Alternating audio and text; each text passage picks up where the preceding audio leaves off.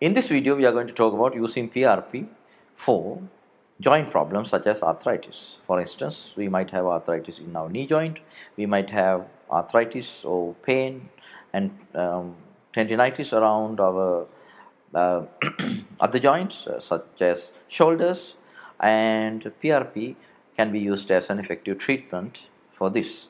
Now, PRP actually is being used all over the world, and what we do is we take blood and we remove the platelets, and it is the platelets that we inject.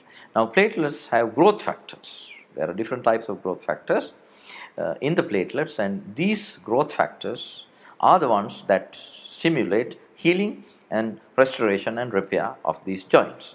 Now, there's another two important aspects to this treatment. Now, traditionally, doctors have been using steroids for the injections of these joints, and steroid injections can cause different side effects such as the joint, the bone can lose its bone density and calcium, and so there can be further problems later on if you inject steroids. Now, another very important aspect of this treatment is because we use our own platelets, there is little or no possibility of the development of allergy and other side effects. So actually, PRP is becoming very popular all over the world, and